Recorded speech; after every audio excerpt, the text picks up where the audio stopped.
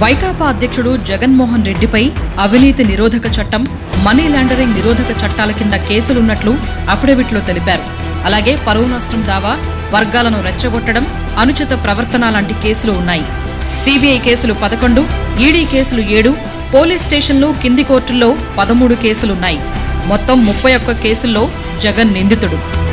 ED నమోదు చేసిన 5వ కేసు వివరాలు చూస్తే SC 2/16 సంస్థ రామ్కి పెట్టుబడులు, సెక్షన్లు మనీ లాండరింగ్ నిరోధక చట్టంలోని సెక్షన్ 4 రెడ్ విత్ 3. ఒక కేసులో ముద్దాయిగా ఉన్న వ్యక్తికి మన పిల్లను ఇవ్వాలంటే భయపడతాం. అలాంటిది 31 కేసుల్లో A1 నిందితుడిగా ఉండి 16 నెలలు జైలు శిక్ష అనుభవించి ఇప్పటికీ ప్రతి శుక్రవారం తీవ్రమైన అవినీతి నేరారోపణలతో కోర్టులో విచారణ ఎదుర్కొంటున్న వ్యక్తికి అధికారం ఇద్దామా? మన రాష్ట్ర భవిష్యత్తును తాకట్టు పెడదామా? ఆలోచించండి. మన ఓటు మన బిడ్డల భవిష్యత్తు.